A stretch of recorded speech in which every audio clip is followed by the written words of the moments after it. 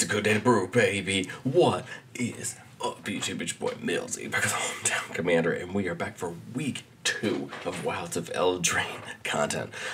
This video was supposed to go at the end of last week, so we're going to start the week off with it. We're talking about Beluna Grandsqualls and Temur Adventures. Millsy Brews is, of course, a show where I brew my version 1.0 of the deck list of the commander in front of us on my quest to out-brew your favorite Magic channel. As always, deck list is in the description. If you're interested, please take it, make it your own, and if you want to stick around and hear what I have to say, please do so. We're going back to Eldraine, and I think one of the big things that we saw the first time we went to Eldraine was the introduction of Adventures. Adventures are a spell that exists on another permanent, and if you want to choose to cast that adventure spell, you can do so. After you finish resolving that spell, the creature goes into exile, and then you can cast the creature side from exile. You have to choose one or the other when casting it, and if on casting the adventure, the spell is countered, it gets put into the graveyard. For some reason, I had thought that you had to go on an adventure from your hand. I'm not entirely sure why I thought that, because there's no proof of that anywhere. But so we can actually play adventure spells from our graveyard, which is kind of interesting as well. We're not playing into a ton of that here, but it is possible. Beluna Grandsquall is our second technical adventure commander. I think we had Gorian from one of our Commander Legends set that was in Bant. I think I like Temur a little bit more. But the goal of the deck is to take advantage of our adventures for having extra value. Most of our creatures have an adventure spell, so they're kind of 2-in-1s. Hopefully we can assemble enough value 2-in-1ing our creatures. We have a little bit of stuff that cares about us, then casting those creatures from exile and getting value on that. But our commander is Beluna Grandsquall, green-red blue for a 4/4 giant noble with trample, and it says permanent spells you cast have an adventure cost 1 less to cast. So everything costs 1 less on the adventure. And then from the command zone, we can pay 5 mana for Seek Thrills, mill 7 cards, and put all cards that have an adventure from among the milled cards into your hand. So I think there's 2 ways you can look at Beluna. If we want to jump her down really quick, we can then take advantage of some of the adventure spells we have in our hand, or if we want to wait, commit the 5 mana mill, get the cards back, hopefully, and then attack the board that way. I think there's a lot of different ways to do it, but again, the hope is to take our deck, take all these creatures and permanents that have adventure, and hopefully we can amass some value along the way in getting kind of 2-for-1 on all of our cards. Try to go fairly basic with the mana base. I do still really like the Innistrad lands, the commander lands, even though we're in green. I am playing Tangled Islet and the Wooded Ridgeline because we are playing Farseek and Nature's Lore, so we want to have a couple dual type lands to go get. Because we're not playing the Catchy Tram, we're not playing any of the Shocks, we're not playing any of the Fetches, so I want to make sure we still have fetchable targets for Nature's Lore and Farseek. Obviously, Farseek can go get any of our basic lands, but I want to make sure we have non-basic targets for Farseek so we can get, and Nature's Lore, so we can go get dual lands off of them. We're trying out the 2 new Restless lands. I think they're kind of interesting just because we may end up having extra mana and they become spells, or sorry, they become creatures, which I think is pretty cool. Overall, I believe we have a new land in Edgewall Inn. Comes in tap. When it comes in, choose a color. We add a mana of that color. Or 3 to tap, sacrifice it, return target card that has an adventure from our graveyard to our hands. We could potentially recycle something that either got countered or something we already used already, which I think is beneficial. Edgewall Inn is not a crazy land. It's nothing new, but I like, again, just a minimal amount of support for the adventures that we're already trying to do. Getting into the enchantments, I think we have 2 sets of cards here. Cards that we're specifically trying to kind of fit into our adventure plan, and then overall just good Temur cards. We'll start with the ones that fit into our adventure plan. Passionate Archaeologist, a background from Baldur's Gate. Commander creatures you own have, whenever you cast a spell from exile, this deals damage equal to that spell's mana value to target opponent. So, most of our creatures, the mana value of the creature is a lot more than the adventure, so use the adventure for cheap, and hopefully we can deal some damage with Passion Archaeologist as we cast it. The Lost in the Damned, this is from the 40k decks. This is whenever a land enters the battlefield under your control from anywhere other than your hand, or you cast a spell from anywhere other than your hand, create a 3/3 token. So there, when we're casting those creatures back out of the adventure, we're going to get 3/3s for that. And then Warstorm Surge, whenever a creature enters the battlefield under control, it deals damage equal to its power to any target. A lot of these adventure cards have really good, interesting spells on the adventure, and then a very expensive big creature. And so I think Warstorm Surge is going to help us with dealing out some damage as we're putting down maybe creatures that are overcosted a little bit because they have that access to that spell on them as well. Garruk's Uprising, again, lots of creatures, and most of them are 4 or greater, so we get to potentially draw cards there off of the Uprising, but it gives all of our creatures trample. Rhythm of the Wild is going to give those creatures either haste or a pulse and counter, and they can't be countered. This won't stop the adventure from being countered. This will stop the creature spell from being countered, which I think is important considering with some of them we have to pay extra mana because the cards are being slightly overcosted with the fact that they have that adventure spell on there. Temur Ascendancy, all creatures we control have haste, and again, drawing in a power 4 or greater. Utopia Sprawl for the ramp. Wild Growth for the ram. And then Virtue of Note, we're playing 2 of the 3 virtues in the set that we can play. Virtue of Knowledge, its instant adventure says copy target activated or triggered ability you control. We can choose new targets for the copy. And then the second side and the main side, if a permanent entering the battlefield causes a triggered ability of a permanent, you control to trigger that ability triggers in such time. Again, hope here is Garruk's Uprising, Temur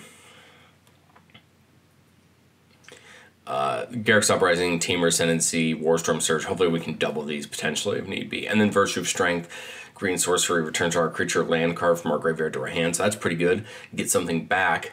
And then if you tap a basic land for mana, it produces 3 times as that much mana instead. So just a way to kind of get extra mana. We have 11 basics, so we should have enough, but if we notice we don't have enough, we could always take out a few lands and put in more basics to take advantage of it.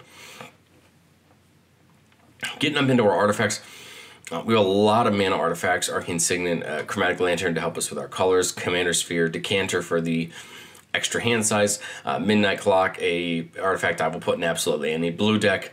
Helps you with recycling your hand in your graveyard and drawing a fresh 7 and getting things back into your deck if you start to run low. Soul Ring, and then Great Hand, which technically taps for mana. But the nice part about Great Hand is it also is going to work with Virtual Knowledge, and then every time a creature, non-token creature comes in, it gets Pulse when we draw a card. So this could actually help us draw more cards too. The only 2 artifacts that aren't mana rocks are Lucky Clover, which says whenever we cast an adventure, instant, or sorcery, we copy it and choose new targets. Well, that's certainly darn good. That just gives us more value for our mana. And then Two-Handed Axe, the adventure says target creature we control gets double strike until end of turn. And its regular ability says whenever a equipped creature attacks, double its power until end of turn. So again, here's an artifact that has a adventure on it. That we can use. Wilds of Eldraine was the first set to ever have enchantments that have adventures on them, whereas I believe Baldur's Gate was the first set to have equipment that had adventures on them. I could be wrong on that, but that's my understanding. You can correct me in the comments on that. Getting up into the instance, we have just a little bit of removal. Beast Within can hit anything. Chaos Warp can hit anything, so these can hit no matter what, lands, permanents, and then a Reality Shift for a creature. We have Growth Spiral to do a little bit of ramp. Quandrix Command works in a couple of different ways. We can return to our creature or planeswalker to its owner's hand. I like this ability because we can bounce a creature we've already played back to our hand and try to use its adventure again. We can counter a target artifact or enchantment spell, put 2 counters on a creature, or shuffle 3 cards from anyone's graveyard into their library. So, I like that. I think it's good utility. Again, sometimes we want to bounce something back to our hand and use its ability. Other times we may just want to have some counterplay. Civic Charm. This is my attempt to try to play a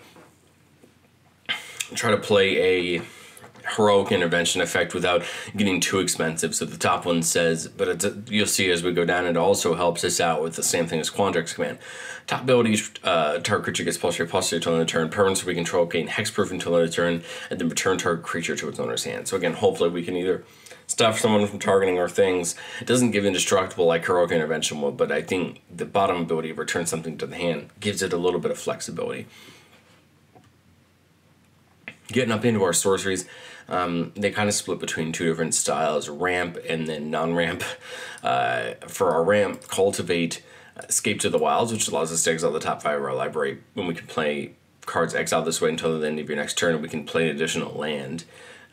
Explore, draw a card, play an additional land. Farseek, Kata's Reach, Nature's Lore, Rampant Growth. Very classic ramp suite other than Escape to the Wilds, and we'll happily use it here. Expressive Iteration lets us look at the top 3 of our library, put 1 into our hand, put 1 in the bottom, and then exile 1, and we can play the exiled card this turn. Just always try to play Iteration before you play your land for turn, just so that potentially you can get a land this way if need be. Blessing Sack for some mass removal. And then Candlekeep Inspiration seems interesting. It says until end of turn, creatures you control have base power and toughness XX, where X is the number of cards you own in exile and in your graveyard that are instant cards, sorcery cards, and or have an adventure, which could potentially be a lot. Maybe that finds a way for us to make all of our creatures bigger and maybe hit for a bunch of damage. But alright, the rest of our deck is creatures, and it's importantly creatures because most of the creatures in our deck have an adventure. We'll talk about the creatures that don't have an adventure first, and then we'll knock through all of the creatures that do. The first up is Chancellor of Tales, 4 mana, 2/3 fairy that says whenever we cast an adventure spell, we can copy it. If we do, we choose new targets for the copy. So that's helpful. Again, another copy kind of this Lucky Clover effect, where we get to double up on the mana we're spending. Edgewall Innkeeper. Whenever we cast a spell that has an adventure, we draw a card. The interesting cool part here is that we can, I believe, draw when we play the adventure and then draw when we play the regular creature, which could help us a ton as far as turning through our deck. Fallen Horn I found is a perfect thing for this deck. It says whenever you cast a spell from exile or a land enters the battlefield under your control from exile, we make a wolf token. We can pay 1 tap, discard a card, exile the top card of our library, and we can play it this turn. Fallen Horn just seems great because we're already going to be playing these creatures from exile after they go on their adventures. So this is just going to give us extra resources in the back end for what we're already trying to do. Elysian Carolida just for some extra tapping for mana. The cool part about this is it adds a mana of any color. And if we have a creature power 4 or greater, it adds 2 mana of any color. So this helps us out in kind of our ramp game. Lozen, Dragon's Legacy from Baldur's Gate. Whenever we cast an adventure spell or a dragon spell, it deals damage to that spell's mana value to any target that isn't a commander. We do have a couple dragons in the deck from Baldur's Gate that will help us out here. Or this should just trigger on all of our adventure spells, which I think is pretty positive. Sentinel of Lost Lore, whenever it enters the battlefield, choose 1, return target creature card you own in exile that has an adventure to your hands. We can get that spell back to use the adventure again. Put target card you don't own in exile that has an adventure on the bottom of its owner's library, so we can hopefully stop an opponent from adventuring, or exile target player's graveyard. So I think it's interesting. I like it as a way to get a spell we've already used the adventure in back and use it again. And then Wild Magic Sorcerer seems so good. Whenever we cast our first spell from exile, it has Cascade. So a lot of these creatures are pretty big when we go to actually cast them.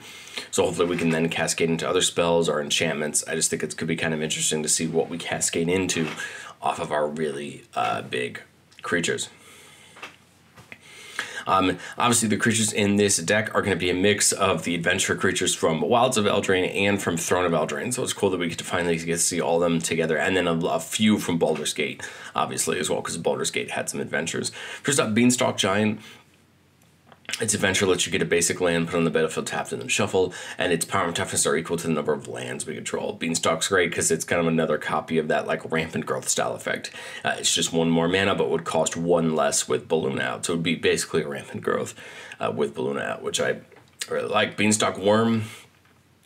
1 in the green to play an additional land this turn, and it just comes down as a 5/4 with reach. Again, here you go. Here's another Explorer type effect, except we don't draw a card, but again, another potential for some more ramp. Bramble Familiar from Wilds of Eldraine. The Adventure lets us mill 7, then put a creature, enchantment, or land from among them back onto the battlefield. And we can tap for a green mana or 1 green to bring it back to its owner's hand. I like this because at minimum is just a green mana dork if we need it, or if we want to mill 7 and do those shenanigans, we can. Brazen Bower, probably the one of the best adventure creatures from the original time on Eldraine. In standard, the Red Giant. The Red Giant got a lot of play as well, but I think Brazen Bower was the one that had the most impact. 1 in a blue to return target non-land permanent opponent controls to their hand, and then it has flash and flying, and can only block creatures with flying. But I don't think we care. I think this is a creature that we want to attack, hopefully in the air. Elusive Otter from the new set. X and a green on the Adventure, distribute X +1/+1 counters among any number of target creatures you control, and then it has prowess, and creatures with less power than it can't block it. So hopefully we can play a couple adventure spells in our turn, and then Elusive Otter hopefully can get in for some damage. Ember Shield Breaker. We destroy target artifact on the Adventure, and then it's just a 2/1. So good there. A little mini Vandal Blast without the option to overload it on the Adventure half, and then just a little 2/1. Emerald Dragon, the first of our Baldur's Gate dragons. 2 and a green to counter target activated or triggered ability from a non-creature source, and then it just comes down as a flying trampler for 6. Frolicking Familiar from the new set. Deals 1 damage to any target on the Adventure, and then flying whenever we cast an instant or sorcery, it gets +1/+1 on turn. So basically, it just has a prowess style effect, except instead of non-creature, just instant or sorcery. So kind of a magecraft ability in that sense. But I like it. Again, here's another creature with prowess that the more adventures we play, the bigger it's going to get. Hearth Elemental is kind of interesting. Its Adventure says we discard our hand and then draw 2 cards. The best, of course, time to play that would be when we have no other cards in our hands, so we get to just profit. And it says it costs X less to cast, where X is the number of cards in your graveyard that are instant, sorceries, or have an adventure. So hopefully we can, if we get some cards like our ramp spells that we play, or worst case scenario we lose a couple adventure creatures, then hopefully Hearth Elemental becomes cheaper to play. Horned Lockwhale. This card looks so cool. This is from Wilds of Eldraine. 1 in a blue to put the owner of target attacking creature you don't control puts it on the top or bottom of their library. So I like this. This is kind of like that Brazen Bower effect, but again, you get to bounce an attacking creature back. Flash Ward 2 and enters the battlefield tapped unless it's your turn. So we obviously want to potentially flash it in on our turn, so it comes in. It comes in untapped. But worst case scenario, we could flash this in our opponent's turn and have it untapped for our turn and have it ready to go. Hypnotic Sprite. The Adventure lets us counter target spell with CMC 3 or less, or mana value 3 or less, and then it comes down as a flyer. Lovestruck Beast, one of the other cards from Eldraine that saw great play. The Adventure gives us a 1/1 human, and it says Lovestruck Beast can't attack unless you control a 1/1 creature, and we do. We should hopefully have a couple of them. I do believe we have a couple small creatures as well. Merchant of the Vial. The Adventure says you may discard a card if you do draw a card, and then 2 in a red, discard a card to draw a card. So a little bit of looting if need be. Picnic Ruiner. The green lets you distribute 3+1/+1 counters among any number of target creatures or control, and then whenever it attacks, whatever creature with power 4 or greater, it gets double strike on a turn. So hopefully we can get some good damage in with Picnic Ruiner. Queen of Ice. The Adventure taps down a creature and it doesn't untap during its controller's next untap step, and then whenever it deals combat damage to a creature, tap that creature. It doesn't untap during its controller's next untap step. So I like Queen of Ice. It's not a bad blocker, and it can also tap things down. Questing Druid, one of the other cool new cards from Wilds of Eldraine. The Adventure is a cool play from Exile effect. Exile the top 2 cards of your library until then end your next end step, which could potentially be the same turn, so you got to be careful, or just use this on someone else's turn. You can play those cards, and then whenever you cast a spell that's white, blue, black, or red, you put a +1/+1 counter on it. So hopefully we can play a bunch of other cards and pump this Druid up. Rosethorn Acolyte, the green lets us add a mana of any color to our mana pool, so we can filter that green, and then it just taps for a mana of any color, so a nice little mana dork there. Sapphire Dragon, 2 and a blue to counter target non-creature spell, and then it has flying whenever it attacks or blocks, we scry 2, so that's kind of cool, and again, it's a dragon. Scalding Viper, 1 and a blue for a sorcery adventure, return target non-land permanent to its hand, so it's kind of Brazen Bower, but at sorcery speed. And then it says whenever an opponent casts a spell with mana value 3 or less, it deals 1 damage to that player. So potentially a little bit of damage for somebody if they're playing lots of cheap spells. Stormcloud Vanguard. The adventure lets us destroy artifact or enchantment at sorcery speed, and then it can't be blocked by creatures of power 2 or less. And it's a big 6/7. Tinkali Hunter from the Fallhorn deck. Its adventure says exile a target creature card from your graveyard until the end of your next turn. You can cast that card. And it says trample. Once per turn, you can pay 0 rather than pay the mana cost for a creature spell you cast from exile. This is really good for all of our adventure creatures that we're casting back out of exile, so that we can cast them for 0 once per turn. Young Blue Dragon. Scry 1, then draw a card on the adventure, and it's just a 3/3 with flying. And then Young Red Dragon, create a treasure on the adventure, and it can't block, but it's a 3/2 with flying on the creature side. Again, the adventure creatures, there's only so many. We're taking a look at what we have access to and trying to build a deck. Hopefully we potentially see some more in the future, whether we go back to Eldraine again, whether we see some more get released elsewhere. I think there's more support we could add to the deck, of course. Try to take more advantage of casting things from exile. We could do a bunch of other things, but I wanted to do is just make some sort of basis, some sort of starting off point for us with adventures so we can take it and tinker with it. But let me know, what do you think of Beluna Adventures? What would you add? What would you change about the deck? I'm not in love with it. I think it's interesting. It at least lets me play some of the Temur cards that I really love. But I don't think it's my deck just yet. Maybe we need a few more good creatures, maybe a few more support cards for it. But I think it's got a good solid amount there, and even this deck isn't terribly expensive to start out with if this is what you wanted to do. But let me know what you guys think down in the comments. Otherwise, I will catch you guys next time.